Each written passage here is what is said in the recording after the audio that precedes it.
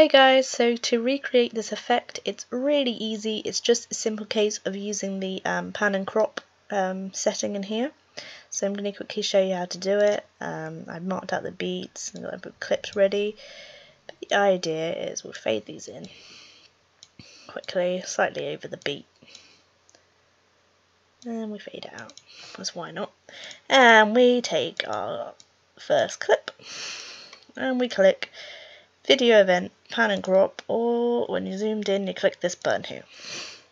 And it brings you to this classic page. Let's have a look so we can see it in here. Now the idea is basically just to animate the movement.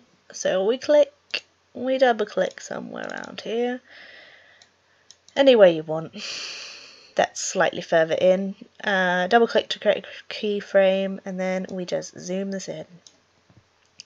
As so, if there's something specific in the song you want to animate it to, if you press this button here, it immediately places this where this is on your timeline. So if you knew where it was on your timeline, you put it here. Say we wanted to zoom to there, we'd move it to that. And that is that one. And if I show you with this one, we do the exact same thing. So I want it to finish zooming there. Zoom it all the way in. There is no specific size I put this to. I just zoom in until, well, I'm happy with it, to be honest. And then I adjust it accordingly. And also to just help with all the zooming, because it's usually a big heavy beat, I usually add a big bit of glow. And zoom that out.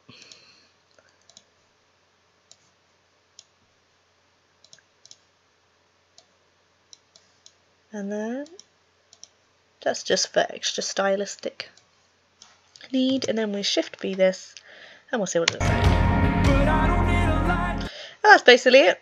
It's really easy, honestly. You can do this so quickly, and I think it adds a little extra to some big powerful songs like this one, Find My Way Back, where the beat suddenly picks up. And yeah, nothing else to say really. Any questions, let me know, but I hope this helps, and I hope you like using this effect.